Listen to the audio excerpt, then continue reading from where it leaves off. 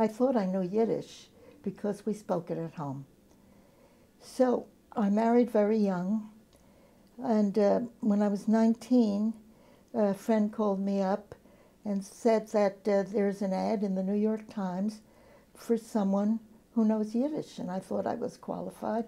And my husband, Freiheit, was going to school under the GI Bill of Rights at that time. So I went for the interview, and I was interviewed by Anti-Semitism Sandler, who was with the Jewish People's Fraternal Order of the IWO. Now, my parents had left-leaning interests. My father was never political, but his social life was with the Yiddish Intelligentsia, and he was surrounded by Yiddish writers of the left. And when I went for the interview, Gedalia asked me, "Do you know Yiddish shorthand and typing?" And I had never heard of it. So I said no, and he said, "Sorry, we need somebody with those skills." But a few days later he called up and he said, "We can't find anybody with those skills. Would you like to go to school? And we will pay for it."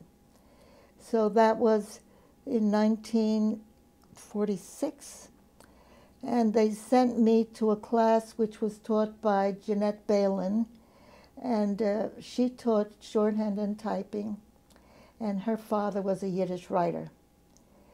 And in that Jewish People's Fraternal Order, they had a section for their shulas, and they had different people in charge of various departments. But my job was to take dictation from the Yiddish writers.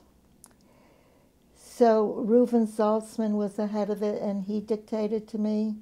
And of course, Itchy Goldberg was head of the shulas, and David Davidovich was also one of the heads of the shulas.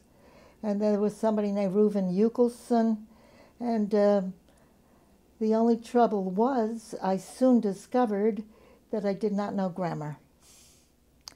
And with these men, if you didn't know that a prepositional phrase gets a different kind of ending, and so do all the modifiers, you had to retype the whole thing.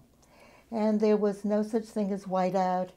And if you were doing what they called a stencil, you would have to redo the whole stencil.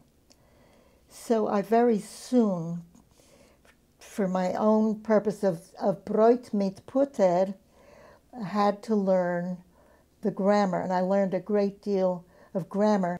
And when I was in Itchy's office, everybody was a left-winger, but it sort of rolled off my back. I was more interested in the Yiddish, and the same was true of my father. My father wrote for the Freiheit because all his friends were there. But when the news came out in 1952 that the Yiddish writers were missing, they didn't know they had been murdered on August 12th. He went to Novik. Paul Novik was editor of the Freiheit at that time. And he banged on his desk and he said, "Where are those writers?" And Novik didn't answer him.